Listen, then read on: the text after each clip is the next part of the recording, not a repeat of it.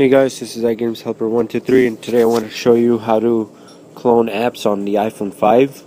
It's pretty easy. All you have to do is get the source called rotten4pple.myrepospace.com, and then if Cydia didn't interrupt me, I would start talking. But once you have the repo downloaded and Cydia reloads, you click on it and then just get the tweak called Cloning Plus. It basically allows you to clone on the iPhone 5, iPad mini, iPad 3 and 4, and iPod 5 only. If you're experiencing bugs on where's the other one?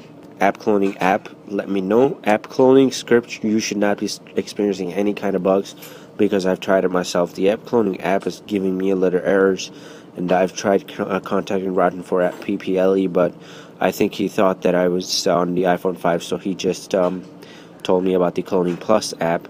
But you guys go ahead on the iPhone 5, iPad mini, iPad 2 and 3, and the iPod Touch 5.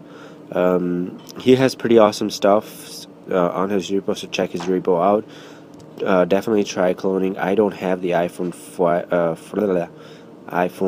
5 or any of those devices, unfortunately, but just thought I'd update you guys on that, so have fun.